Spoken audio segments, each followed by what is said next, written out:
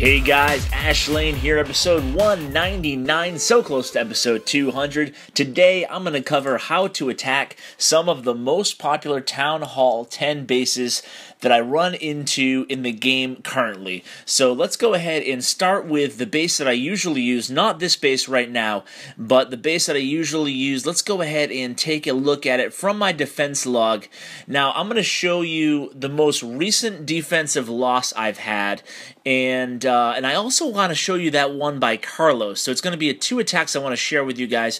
Two different ways to beat not only my base, but bases really similar to it with that resource ring around the center. So let's go ahead and start with the most recent one. This seems to be a successful way that you can attack this base that I have here.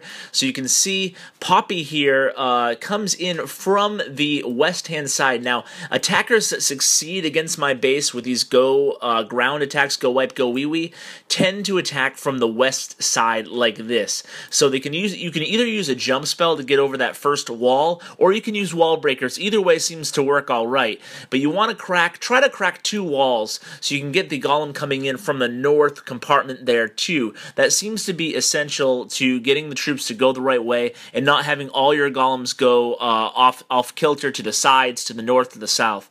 So you can see the golems are heading north, but the troops are generally falling behind it pretty well there. He already used the Barbarian King Rage ability, and that's why I might change my base, because if you can get that Barbarian King in the middle, the defensive concentration just doesn't seem to be enough to withstand having the king in the core, especially when the queen is nearby to snipe that town hall down.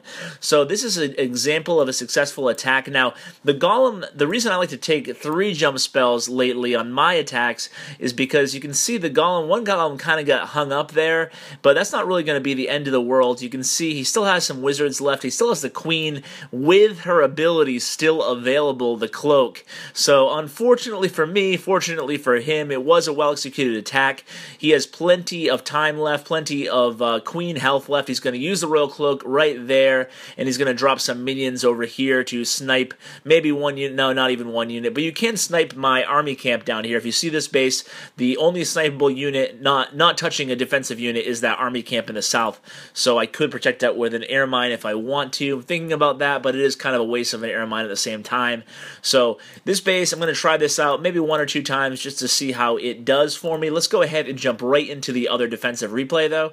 This one is by Carlos, and this was a very interesting attack. I guess it's a reverse goat lava attack, and boy was it successful, and it was actually kind of fun to watch, even though it really hurt. Minus 23 cups, that would basically be the equivalent of about 6 hours of raiding on my part. Not too much fun. So, okay, Carlos comes in from the northeast section here. It's pretty much a standard Lavalunian attack with the 1 dragon added in as the town hall sniper if he got that far, but of course he doesn't. You can see my air sweeper here is facing towards the southwest, and even though there's all those the graves there, I actually had my traps redeployed, just trying to lure an attacker, as I did have a defensive win prior to this attack. So you can see here the dragon is still alive, but the dragon's going to go down. Now there's only 31%, so I'm feeling, you know, all right at this point watching the defense live on the edge of my seat, but he has a golem, so it's kind of like I said, a reverse go lava. He has a golem and he has a few wall breakers. You can see Carlos really knows what he's doing. He's in UN Arab, which is top 20 clan, if I'm not mistaken. That might be around 25 right now, but a really well-known clan, a part of the UN family, and obviously a really smart attacker. You can see here he sneaks in some wall breakers, sets off some traps. Make sure he cleared the way for that golem. Then he brings the rest of the wall breakers in.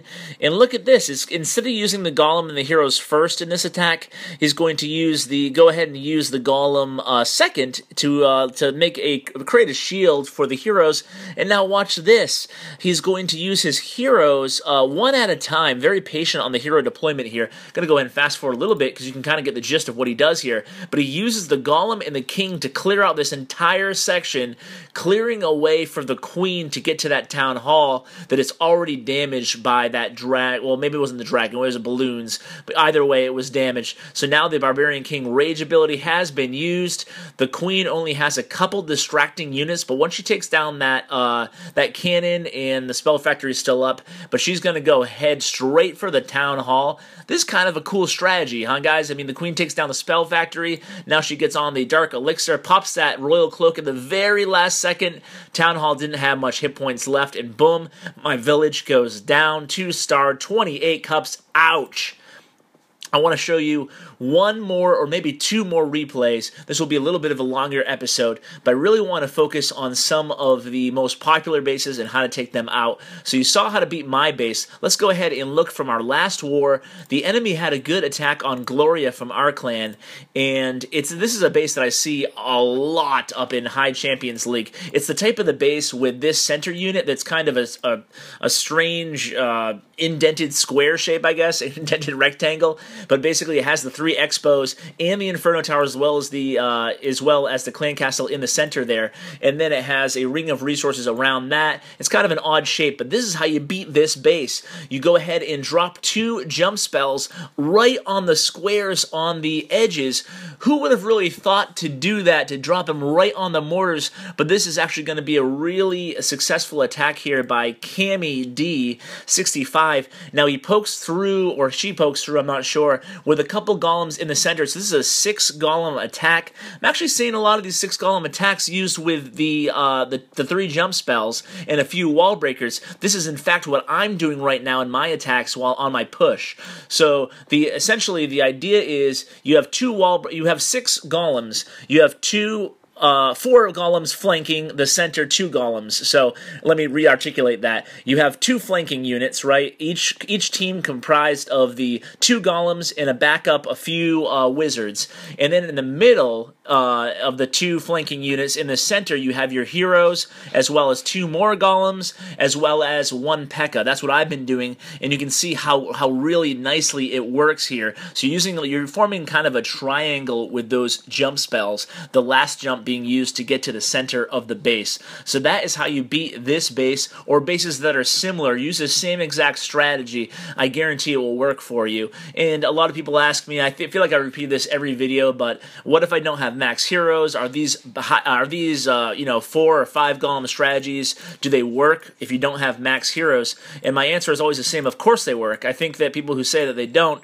are incorrect on this one. And the reason being that golems, if anything, can protect you from having lower level heroes, because they eat so much damage and they allow your heroes more time to work. You can still carry plenty of DPS. Having 14 to 20 wizards is plenty of DPS. It's not like you're losing.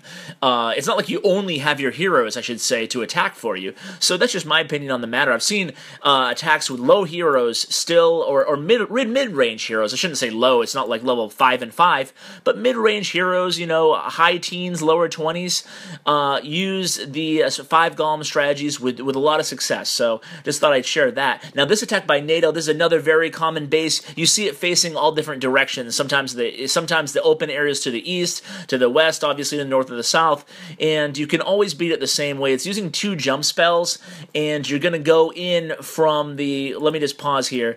You see there's 3 expos here, and the expos aren't always in the open area, in the teaser area. Sometimes they have one over here near where these air defenses and the clan castle is. But either variant of the base, you basically want to choose attack from the south or the north, or if it's obviously facing a different direction, you want to avoid this open area on these bases. You can still beat it by going into the open area, but I prefer using the 2 jump spells coming in from the side of the town hall, in this case from the bottom of the town hall, and your troops will just funnel right into the heroes, into this case the Barbarian King, and then later to the Queen, and you can allow the heroes to lure your troops to the town hall.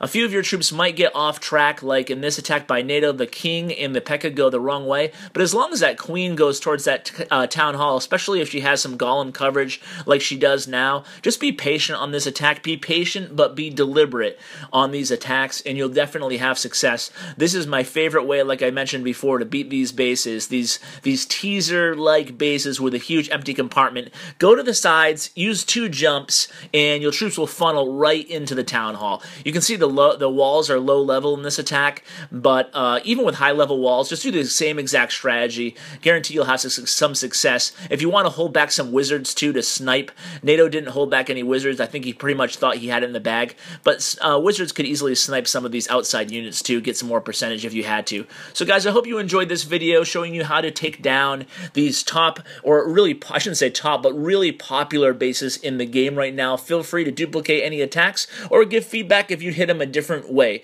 Go ahead and share it with your clanmates, guys. Thank you so much for tuning in. Please like and subscribe, and I will see you tomorrow. Take care, guys.